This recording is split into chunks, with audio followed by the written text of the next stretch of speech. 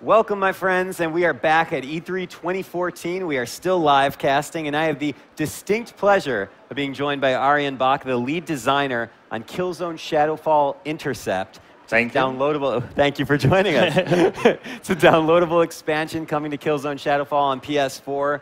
Now, Arjen, this is not the first time you and I have spoken. No. It was rather stressful last time. Yes, it was. This was right before the press conference. This is very laid back. Everyone here is enjoying games, can just hang out. Why don't you give us just in the nutshell what Killzone Shadowfall Intercept is? All right. So Killzone Shadowfall Intercept is a brand new co-op, online co-op expansion to Killzone Shadowfall.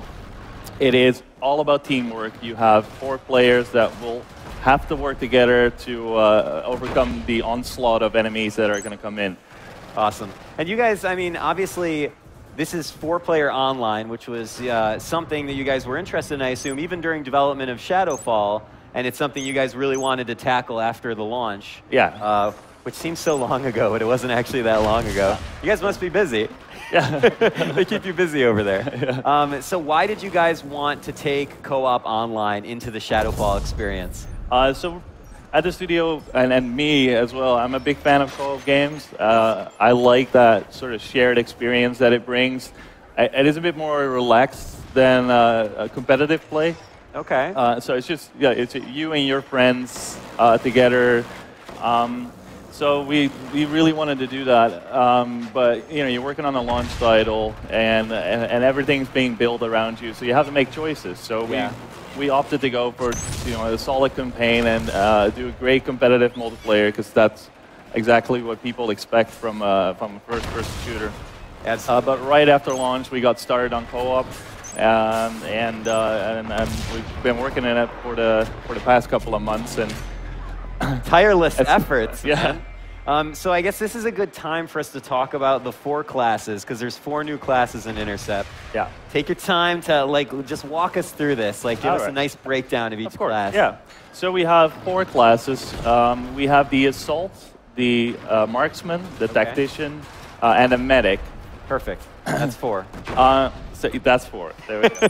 So each of these classes have their own unique role to play in the game. Okay. So these have been set up so they don't overlap with each other. So one class will have to perform a certain job, and then the other will have to do something else. But when they come together as a team, it starts flowing. And so let's go over the classes. So we have the Assault, who is the main fighting force of the squad. Okay. And he's keeping control over these uplinks that you see on the screen. And he's always at the front. He's got a really powerful shotgun, and he's right in there. Then we have the Marksman, who's kind of the eyes and ear of the team. He sits up on a high vantage point and then looks down and takes sniper shots at the enemies that are coming in, but also call it out to his squad mates, because as you see, we don't have a mini-map. So he is... Oh, yeah. I didn't even notice that. So he's going to have to sit there and go like, okay, we got guys incoming from the left, or they're assaulting A, B, C, etc. And how is he best equipped to kind of scout out? I mean, is it because he has scopes on his weapons? Does he have some sort of eyepiece? What? So he has a very powerful sniper rifle. Okay. That has a long-range scope on it. Perfect. And that's also sort of his main fighting weapon. Okay, got it. Then the next one is the Medic, and he is the support class of the game. Obviously, everyone has heard of a Medic. Everyone needs a Medic. Everyone needs a Medic. Yeah. And specifically in Intercept, the Medic is really important, because if you die, like this guy just did, you see, if you die, and you die all the way, to get back into the game, it's going to take points out of the mission. So it's going to take longer to complete that mission. So this guy can actually bring you back in the game without that cost. So he is constantly running around and keeping everyone in fighting shape. He's also got a lot of ammo, so if you're out of ammo, just call for a Medic. He'll come in and drop that box. So the Medic is actually resupplying the team as well as keeping them healthy. Exactly. So Perfect. he is the full-on support guy. Like a best friend. Like a best friend, yeah. Keeping you healthy, well-supplied. Yeah. It's like a normal, everyday guy. Yeah. And then that leaves the Tactician. Exactly. Yes. So the Tactician is quite a bit different than all the other classes. He doesn't really, you can see that right now, he's placing a turret, and he's actually got 3 of those. Okay. And he's only got a pistol, but those turrets are really powerful. So he's playing a sort of first-person tower defense game, and he's keeping overwatch of all the control points and making sure that his turrets cover it. So this guy is really important to keep the flow of enemies that are incoming, keep those at bay.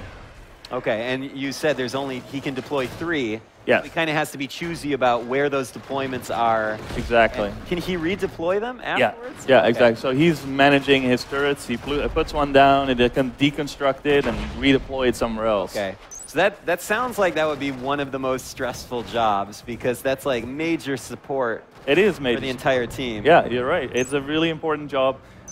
If he doesn't, you see here, he's put his turret in a good spot, so he's getting loads of kills. So it is really important to constantly be looking at where am I going to put my turret next.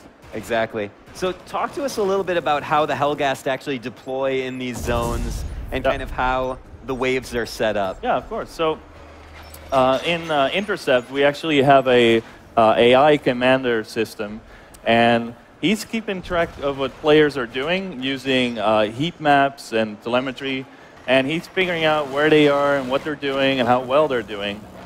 And he has a roster of tactics and enemies that he can use to attack the players.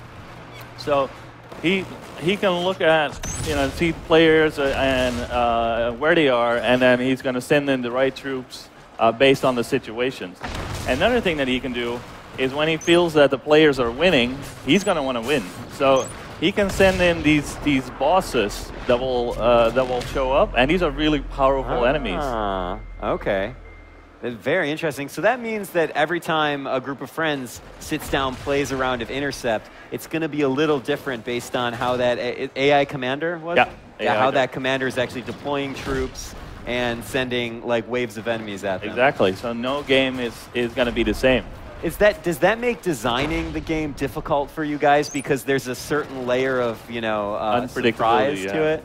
Yeah. It's been particularly hard to balance. I could imagine. That took a long time to get the right flow, get the right setups of the individual classes, a lot of tweaking.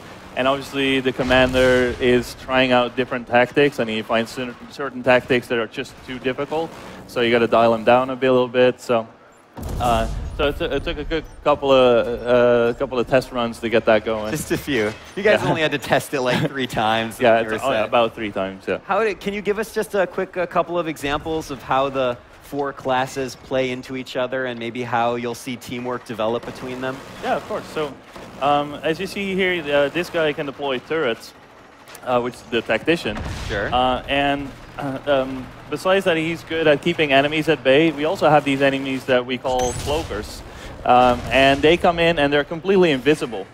So as a marksman, when you're sitting up at your high vantage point and you're looking down, you can't spot these guys. But the turrets actually can. Oh. So these enemies counter the marksman, but actually the tactician has a counter to them. The enemies. Exactly. Okay. And each of these classes have certain elements of that. Another example is the guys with the blue shields.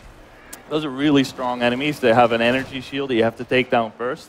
And the medic actually has a grenade that he can take that shield down with. So then the assault can get in and take those guys out. The medic does that? Yeah, exactly. The medic's not only healing you, resupplying you, he's got grenades. Yep. It's nothing that guy can't do. Yep. He's probably a wizard in the kitchen. Yep. Probably dresses really well, after he takes off his battle armor. Exactly. Unbelievable. So tell us the ways that gamers can get their hands on Shadowfall Intercept, because you guys are actually kind of distributing it in a bunch of different ways. Yeah, exactly. So so people that picked up the season pass for Shadowfall, they will get this for free. We'll launch with 4 maps, but we got 6 additional maps in the work. They're coming out over the next couple of months. Awesome. And they'll get those for free. It'll be released on the 24th of June, so it'll be in the PSN store, the PlayStation Network store. We have an expansion version, so if you don't have a season pass, you can get that and still, play with your friends. Bring it right into your game. Exactly. And on the 5th of August, we're also launching a standalone version. So if you do not own Shadowfall, but your buddies do own Shadowfall and they're playing this co-op game, you can just get that and get in. And all of these different versions can just play together on the same servers. Awesome. Well, Arian, thank you so much. It was great seeing you. Yeah. The game looks awesome, and it's good that you guys are giving it to us in so many different ways. So I think that's going to be about it for Killzone Shadowfall. PlayStation